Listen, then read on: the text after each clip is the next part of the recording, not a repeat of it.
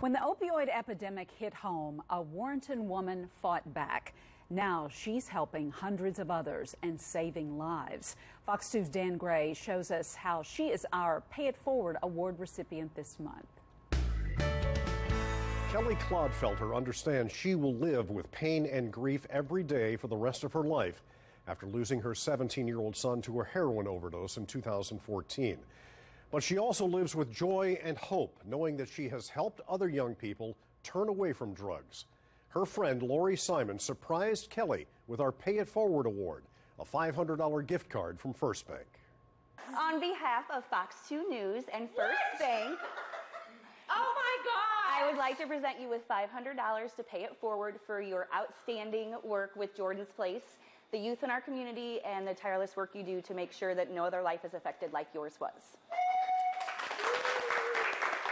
Kelli got the surprise as she arrived at Jordan's Place in Warrenton, a youth center she started after her 17-year-old son Jordan died of a heroin overdose 4 years ago. Since that day, she has been 100% committed to making sure that that does not happen to any other family in this community.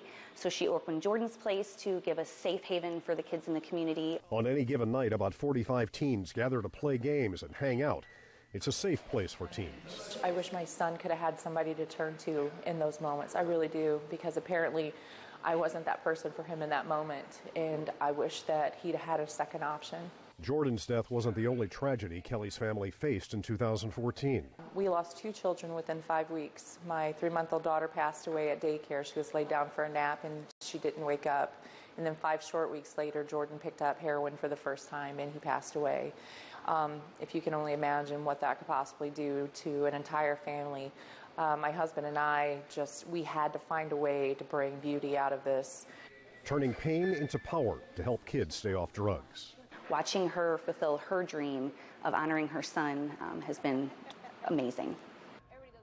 Tonight's Pay It Forward award is brought to you by First Bank. If you would like to nominate a deserving person for the award, go to fox2now.com and look for the Pay It Forward page. I'm Dan Gray, Fox 2 News. Organizer